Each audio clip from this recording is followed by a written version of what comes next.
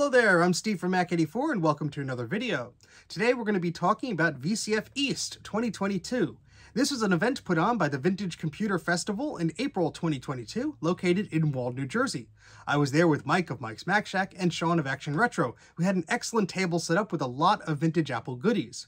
In this video, you'll see what I saw during the show, the tables, the exhibits, the people I met, and all that fun stuff. So let's get started. On Friday, I arrived at VCF to start unloading my things to set up our booth. I was there along with Mike of Mike's Mac Shack and Sean of Action Retro. We brought quite an array of different machines with us, so it was fun to set that up, and already everybody from the event was walking around seeing what there was. It seemed like the show had already started, even though it wasn't set to start for another day. There were a lot of awesome people that I met at this event, including Colin Mister of DOS Dude 1 fame. He brought along some excellent devices here, including this lovely little Sony Vaio miniature PC, which of course was hacked to run Mac OS X, because why wouldn't you? But that's not the only cool thing he brought. He brought a mod book. Now you may have seen these on Sazzy Labs or the Computer Clans channel, but essentially it's a MacBook Logic board in a modified case with a special screen, and that screen has a Wacom digitizer overlaid on it, which allows you to draw directly on the screen. As a person who likes to draw, I love this thing. The results are pretty awesome, and I even drew a little caricature here of Colin, which he seemed happy to have. That's part of the fun of these events. You just never know what you're going to find. Like this mystery Kaypro that N Commander and Sean of Action Retro were playing around on, just trying to get it to do, well, something. And if you've seen some of Action Retro's more recent videos, you sort of know the result of that. It was a real treat to be able to look at these exhibits as people were still setting things up and tinkering around. The show wasn't officially open yet, but boy was there a buzz in the air. These were actually a bunch of Macs, and yes, that one in the middle does not look like a Mac, but it's actually a Quadra 650 in a special case designed for a medical imaging machine, and it actually has a magneto-optical drive instead of the floppy drive. That's what you see there on the right, and it was hooked up to this gorgeous Dell display. And then we have a Macintosh Plus on the left, which was lovingly painted, along with a matching keyboard and a mouse. And this was just a lot of fun to see. These people were very creative, and it was awesome to see this cool stuff on display. There was quite a few Mac stuff at the show this year. This table had quite a few Macintosh clones and earlier Macs, and this table had an Apple II set up with a Mac and an original ImageWriter printer. Speaking of Macs, check out this Xerox Alto computer. Xerox was responsible for a lot of the user interface things that we take for granted today, and this machine is kind of like the grandfather of the Macintosh and a lot of other machines. You have a wonderful display here, a keyboard, a mouse, but that's not the computer. This is what does all the thinking. My goodness, is that cool. One of the perks of being a vendor was early access to the consignment and sales area. You have some IBM towers on the left, these are PC compatibles probably, and then there's a Mac Plus in the middle and a Mac Classic on the right. There's a bunch of cool stuff in the middle here. I think that's an Octane 2 at the far end, and there's a all-in-one Mac and an Apple IIgs monitor on the top left. We have some other Apple II systems here. I believe that's a Coco in the middle, and there's a cool Atari system on the top right, which I wish I would have noticed at the show. This display on the left was very tempting, but at $40 I decided to keep my cash for other things, and of course you have this Apple display on the right, which I believe sold not too long after. This table was really cool. They had a bunch of everything, some power supplies, hard drives, memory. I ended up buying some cables and a SCSI card here. This is an awesome PowerPC IBM system that N Commander picked up. I believe he's working on a video about that. And there was this Apple Cinema display, which was not the best price at $200, but to each their own, and a very yellowed iMac DV behind it. Then there was this compact Presario, which I had a similar model of growing up, and there's this beautiful little Tandy 1000, which looked to be in excellent shape. Next was this cool thing. This was an Avid PCI extender for only $25, and it was filled with video cards and all sorts of cool stuff. And I was tempted, but I didn't know what I was going to do with it. But thankfully, somebody who will give it a good home did pick it up, so I'm happy for that. There was also some 72-pin memory here, which was great, so I picked up a few of those modules. Then they had this table full of zip drives. Some of these were tested, some of them were not tested, some were SCSI, some were parallel. So the SCSI one's untested, kind of a gamble, because these zip drives are not the most reliable thing, but hey, not too bad, I guess. Okay, so it's Saturday, the first full day of the event, and we're about to check out the consignment area to see if anything cool has been added since last we looked at it. So let's take a look. It was already crowded by the time I got in here, and there's RetroTech Chris there on the left being awesome. He just donated a bunch of stuff to the free pile there, and I grabbed a iMac Rainbow power cable from him. There's a boxed iMac DV on the bottom left, which was pretty neat at only $125. They had a few all-in-one beige Macs on the left there as well. There were really cool things everywhere. There was this slightly overpriced custom Apple extended keyboard which had special switches installed. Somebody actually ended up purchasing this, I think, but maybe at a reduced price later on. There was a Newton here, some type of Kindle. Then there's an original Bondi Blue iMac G3 for only $80. Not too bad. Then there was this heavily modified PowerMac G4 Quicksilver sitting here on the corner. A few Mac Minis there on the left, and these lovely Power Macintosh all-in-one systems on the front. One of those sold quite quickly. And this is the table that had the zip drives on it. I actually picked up that Plex Store CD burner in the middle. That was a SCSI model. And at the top, there were these MacBook laptops and PowerBooks. The MacBooks were only priced at about $20 to $30, and those didn't last long at all. Those sold very quickly. And we have this huge cinema display, which I might have purchased. And yeah, a bunch of TRS-80 stuff. We had some iMacs here, a Macintosh Portable, which was $1,000. This did not end up selling. But that doesn't mean that there weren't bargains to be had. Just ask this happy fellow. And look at Sean, he's about to buy this thing.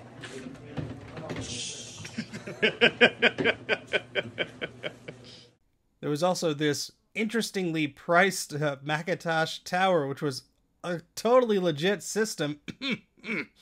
But there were a lot of cool things here. Keyboards, computers, monitors, displays, stuff you just don't see often. There was also this PowerBook 520C, which apparently had some upgrades done to it for $150 here. This same individual had quite a lot of Mac stuff, and I missed buying a $10 2011 or so Mac Mini from them. But here they have a PowerBook 165 and a Newton eMate system. And this young fool, my good friend Tom, was so interested in that 6300. He thought it was a great deal.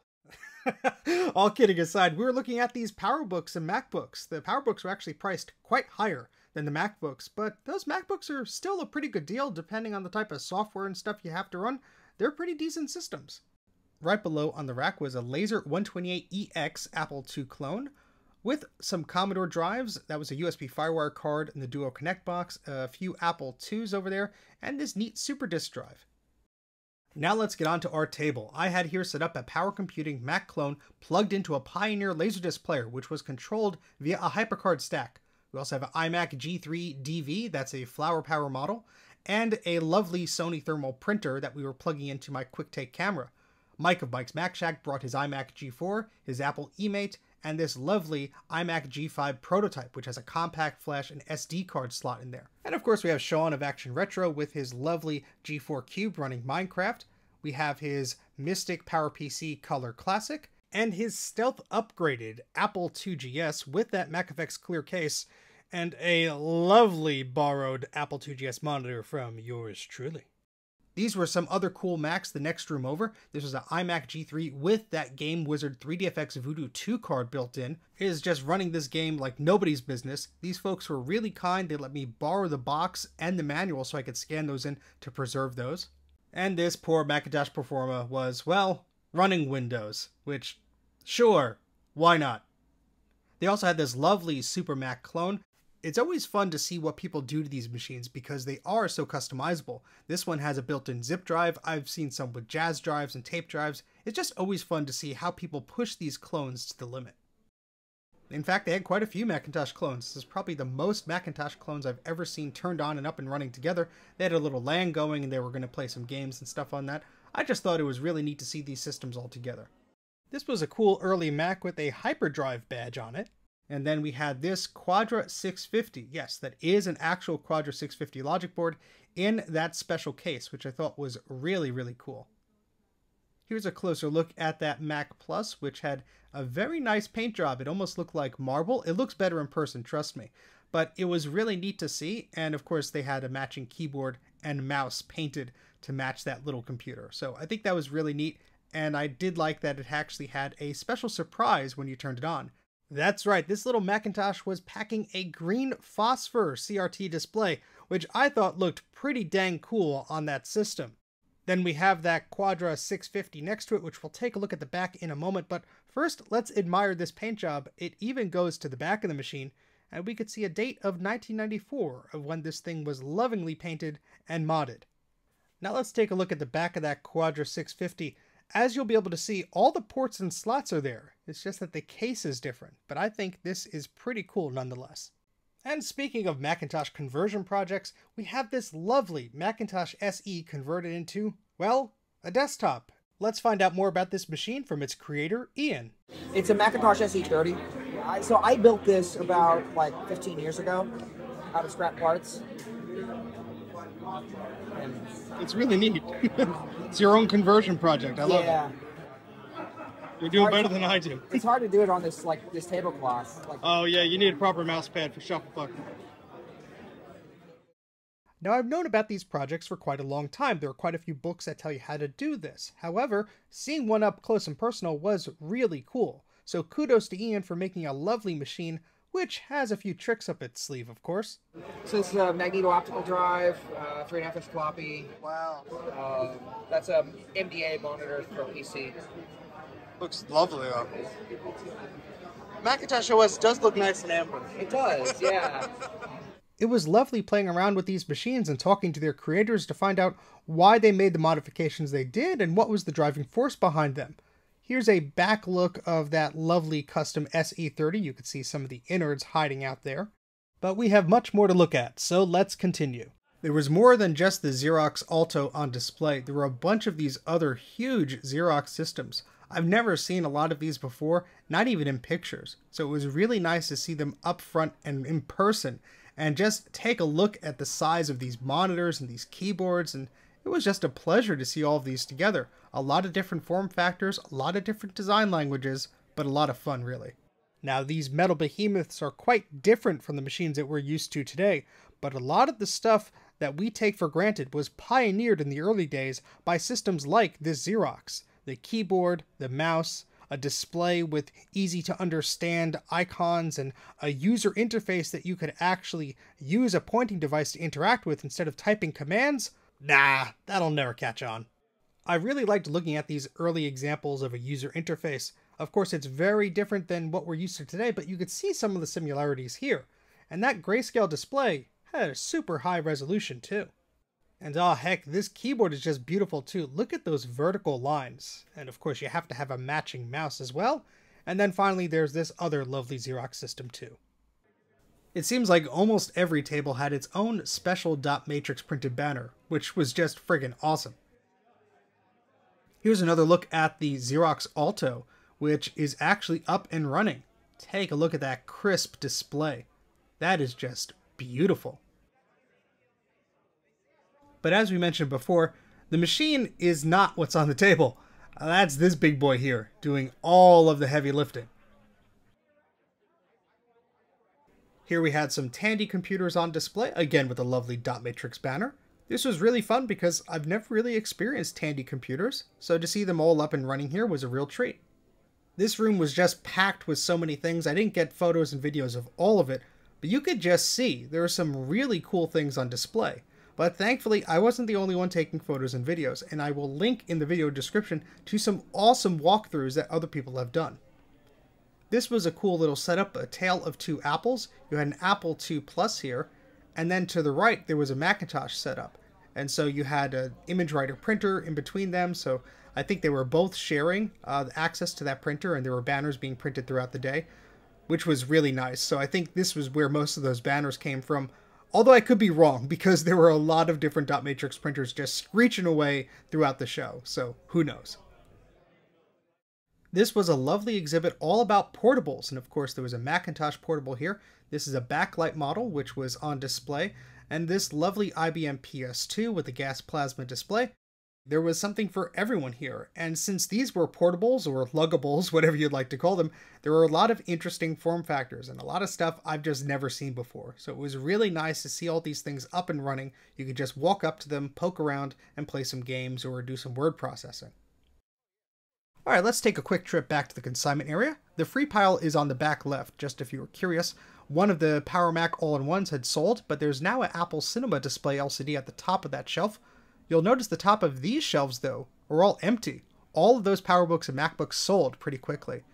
bunch of PCs were added here, but there are still a few Macs here and there. That big old acrylic Apple ADC LCD display is gone because, well, I purchased it. But hey look, new old stock floppy disks.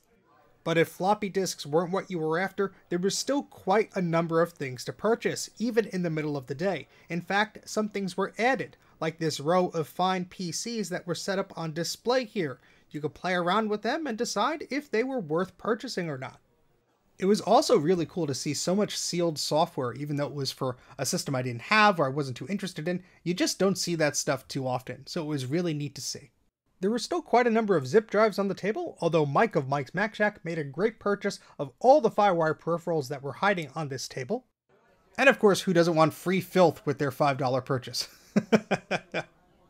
But just because the show was going on, that does not mean that stopped people from bringing in stuff to sell. And this was a Gateway Tower that just came in. This person was bringing in some compact items and some Sony Vaio things.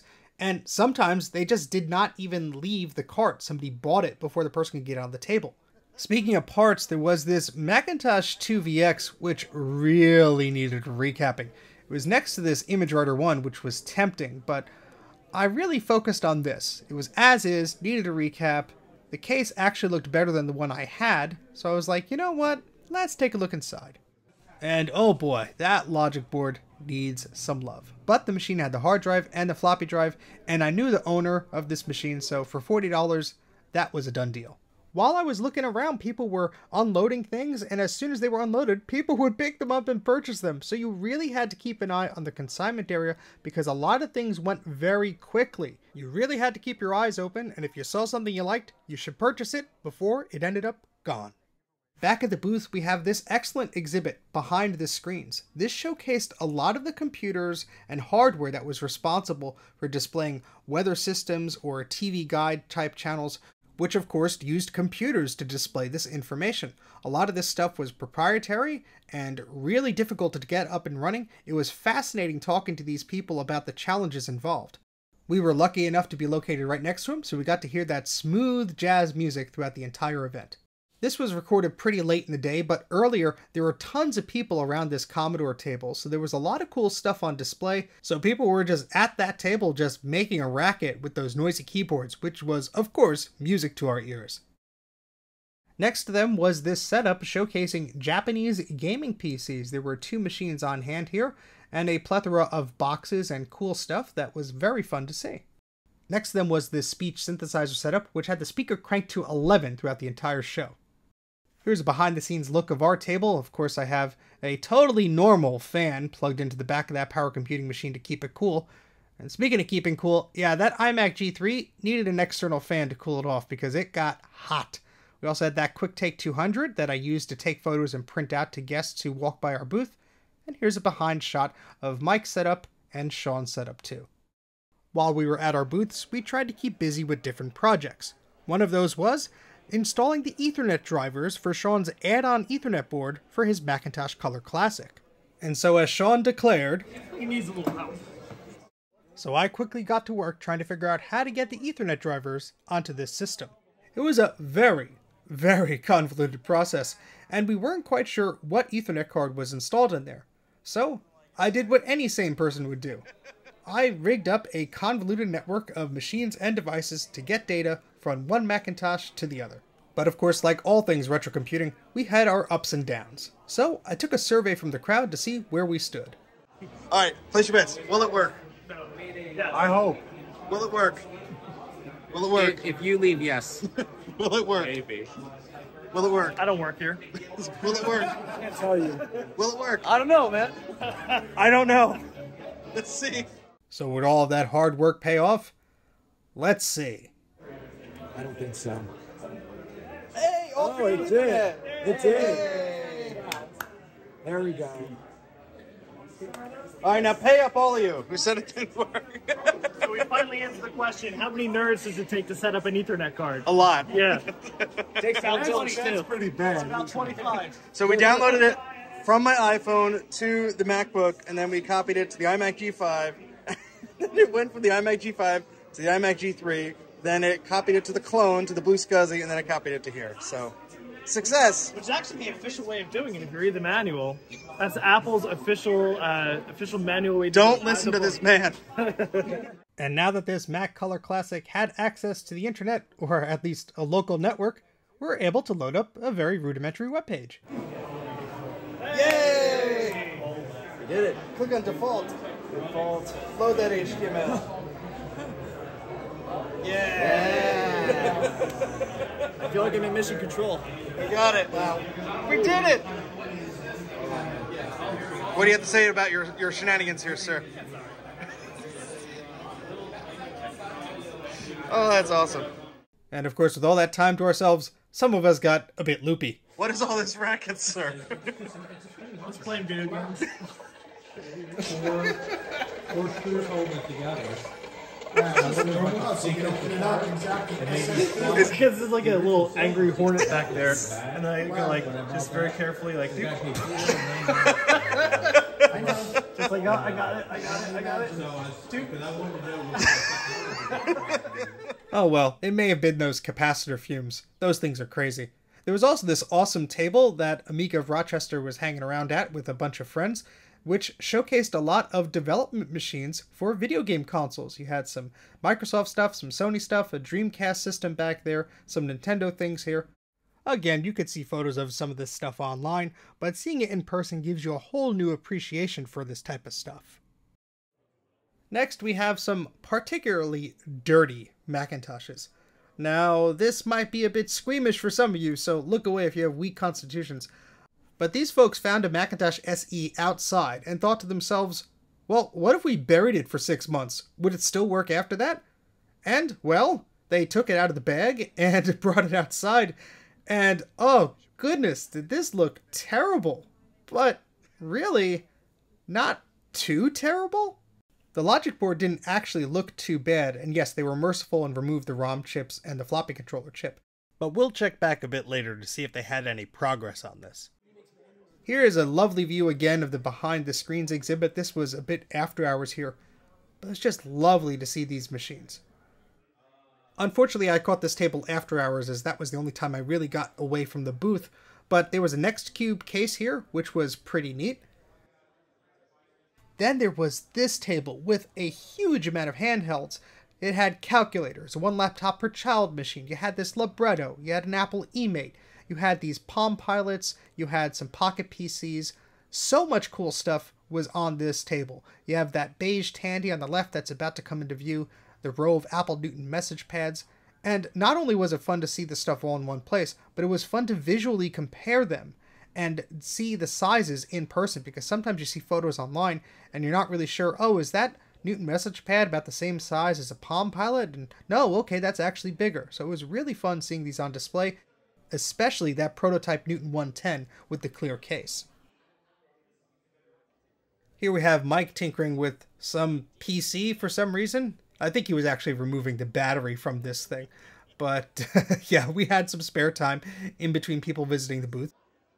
And what better way to eat up your free time than to painstakingly scan every side of a box and every page of a manual? That's just what I did here. The Game Wizard Voodoo 2 card is something of a personal grail item for me, and I do have that card, but I did not have the box or the manual, so these kind folks lent it to me so I could archive it. Finally, it was Sunday, the last day of the show, but that doesn't mean there weren't things to see and bargains to be had. One of the first things I did was make my way to the consignment area to see if anything had been added overnight or anything new was on display to take a look at. First off, we see this Apple IIe, which was a new addition here. Next to that Apple Cinema display, some other stuff here, and of course that iMac, which has seen better days. Especially that keyboard. I was actually surprised to see that Apple Image Writer was still there, but thankfully somebody else bought it before I got the idea in my head to buy one. As you can see, there was still quite a lot of stuff on display. Although the majority of the items here were left over from the previous day, there was still a steady flow of people bringing stuff in to sell. I was actually tempted to get one of these network switches, which you'll see in a second, but I was too busy being distracted of rummaging through bins of cables and adapters and things, so I decided to pass on it.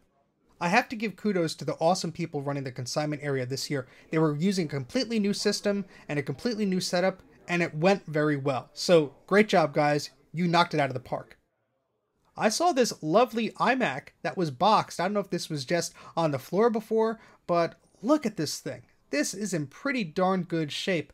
Considering this person was also selling an iMac DV for $125, their asking price of $400 for this system was a bit much. As you can see, they did mark that down to $200 later on, but it did have the box, it did have the keyboard and the mouse. It was missing some of the documentation and other things, but really not too bad in condition. It's not every day you see one of these iMacs in the original box. But it also had a trick up its sleeve. A SCSI adapter. That's right, a mezzanine SCSI adapter, which also has video capture functionality. And so after finding the seller, which was no easy task, had to track them down, literally, and yeah, we made a deal on this, and I brought it home. And I don't know if this will keep in my collection permanently, because I already have one of these machines, but I definitely wanted that card that was inside. Hour after hour, many people came by to check out the machines that we had on display, whether they wanted to play some games, or just poke around with the operating system, or you had parents showing their kids machines that they used when they were younger. It was really fun to see people just come up and love these machines and interact with them. People loved playing around with the Laserdisc player and controlling it via this HyperCard stack. And a lot of people were playing a lot of the demos and games that were set up on my iMac G3, Mike's iMac G4, and Mike's iMac G5. It was also a lot of fun to have people get their photo taken with my QuickTake camera.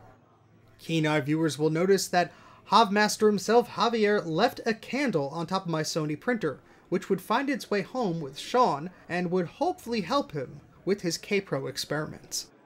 It was such an amazing experience to be the hosts of these machines and talk about them. So when people came up and asked about them, or they brought their kids there and they were asking about machines and how they worked, or what the button did, or what software was running on it, or how did you find this? You know, we were just entertaining these individuals and answering all their questions and having a great time. I met so many people I can't even remember half of the names there.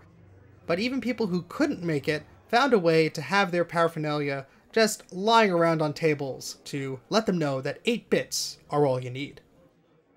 And yes, for those of you who are concerned, to steal a phrase from Sean, my totally normal computing fans actually survived, and the power computing machine and the iMac G3 ran flawlessly throughout the entire show. None of them overheated, which is quite a big feat because the iMac G3s get pretty toasty.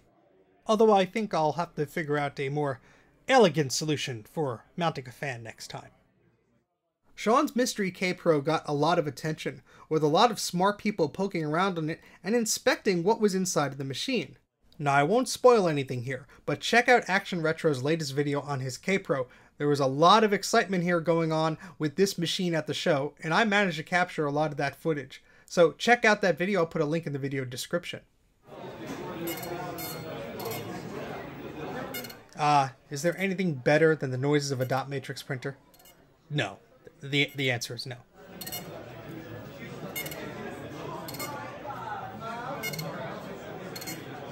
No matter where you walked at this show, there was something really interesting to take a look at. Everything was lit up, turned on, making noise, and just waiting for you to poke a key or use the mouse. And I just love the designs of some of these systems. I mean, just look at this Tandy. Far out. And there were some cool things I just never heard of before, like these awesome televideo systems. I'm starting to reuse my adjectives here, so I'm just going to let the show do its talking. Here's a little ambiance of VCF East 2022.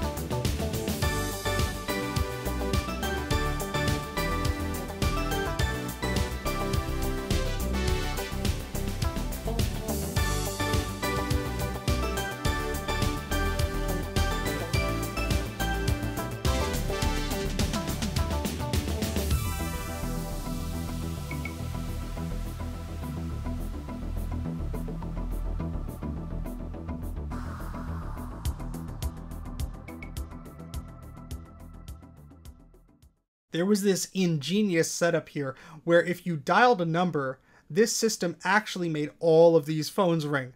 It made a huge racket and it was really funny to see. Unfortunately, I didn't record it while it was going on, but you could just see all these different phones and devices all plugged in. I just love this type of craziness here, so this was really fun to check out. And of course, there's a Lisa hiding in the background. Why not? Let's check out one of the smaller rooms. Unfortunately, I wasn't able to visit this too often because we had to monitor our own booths, but this was that area that was set up with those video game development systems before, and you had just totally awesome exhibits from wall to wall. I mean, it's amazing to me that they have the electricity to power all of these systems at once. But anyway, there was just a lot of cool stuff here to check out, and I'm sorry that I wasn't able to personally look at every single one of these and poke around with them. There just never seems to be enough time, but it was really cool just looking around and seeing some machines like this TRS-80 fully decked out and up and running. And of course, what's a trip to a VCF event without supporting them and buying some merchandise?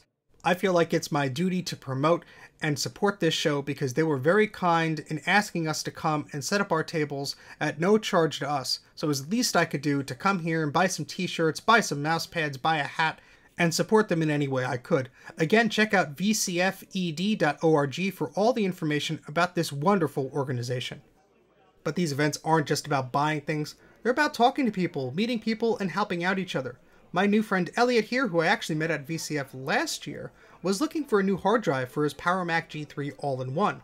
Unfortunately, it had died. Well, I just happened to have a spare SCSI drive with me, so I formatted it, put a copy of macOS on there, and handed it off to him. It's just so awesome to make these connections and friends and help each other out. That's a staple of the vintage computer community.